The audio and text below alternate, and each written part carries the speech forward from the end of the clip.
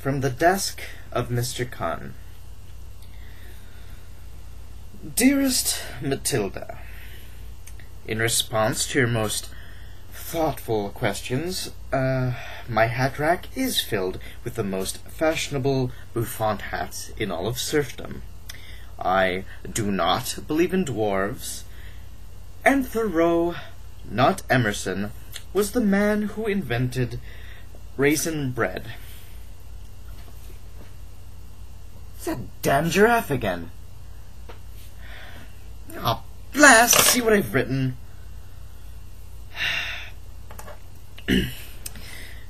Did you know that Walt Whitman donated his brain to science, and some clumsy technician had it tossed in the trash?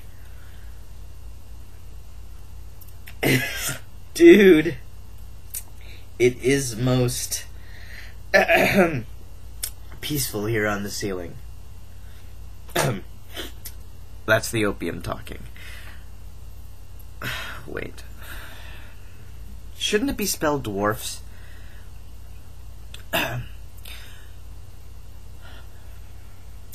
How is your stamp collection going? Does Brian still watch reruns of Charlie's Angels? Oh, wonderful. Every time I see an adult on a unicycle, I no longer despair for the future of the human race. Huh. Speaking of humans, should you happen to be in Russia, look up a fellow named Leo Tolstoy. He's a very distant relative of mine, and quite the avid vegetarian. But I guess nobody's perfect.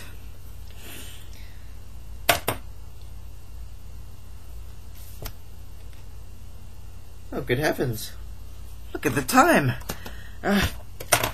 I must be off to raid one of the neighboring kingdoms. You know, I will always remember dear old Grampy and his advice. Pillage, then burn. Anywho, it was a pleasure to hear from you again, and I agree. Ayn Rand did sport a preposterous hairstyle for more than half a century. Wish you were her. Yours in perpetuity, Kubla Khan.